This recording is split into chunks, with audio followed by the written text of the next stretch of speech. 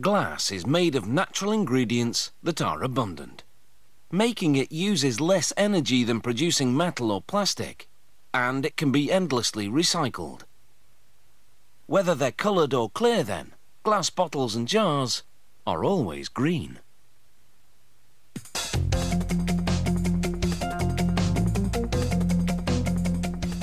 The recipe for glass combines several natural raw materials.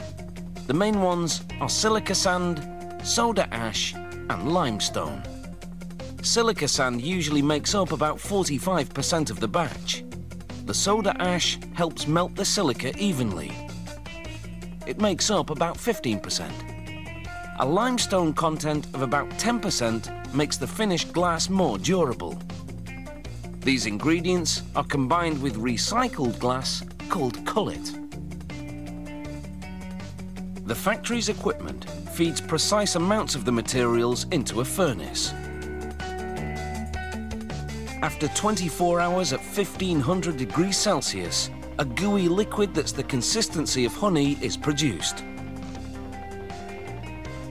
The molten glass pours out of the furnace. Shears cut the flow at precise intervals to produce cylindrical globs.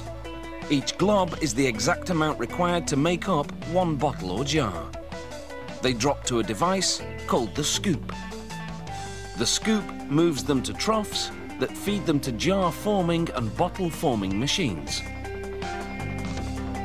A glob of molten glass goes into a preliminary mould. In a matter of seconds, it comes out as a miniature version of the bottle, known as a parison.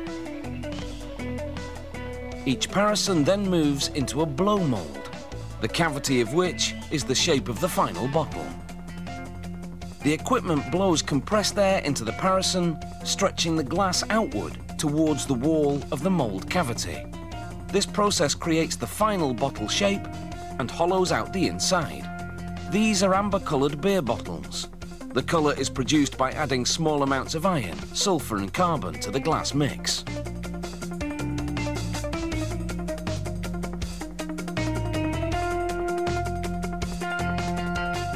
A similar manufacturing process is used to produce other types of bottles and jars.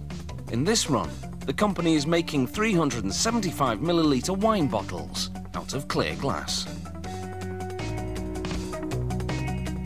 This run is producing bottles also out of clear glass.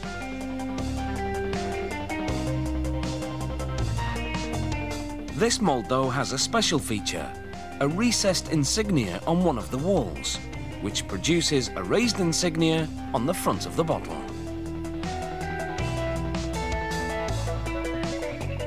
After the bottles leave the forming machine, they travel through flames. Otherwise, they would cool down too quickly and crack from thermal shock.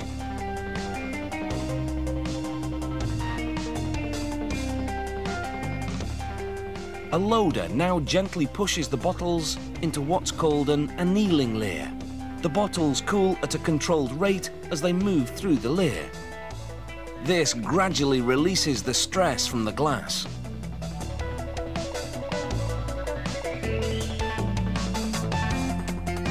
As the bottles exit, they're sprayed with lubricant. This enables them to move smoothly through the rest of the inspection and packaging line. The bottles now single file to head into the automatic inspection station. As the machine spins each bottle, cameras and probes check for imperfections such as cracks or bubbles.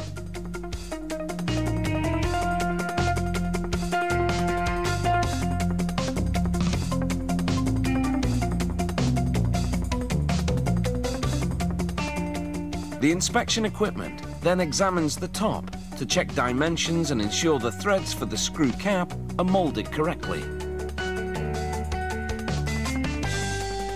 Before shipping, each bottle gets a final visual inspection.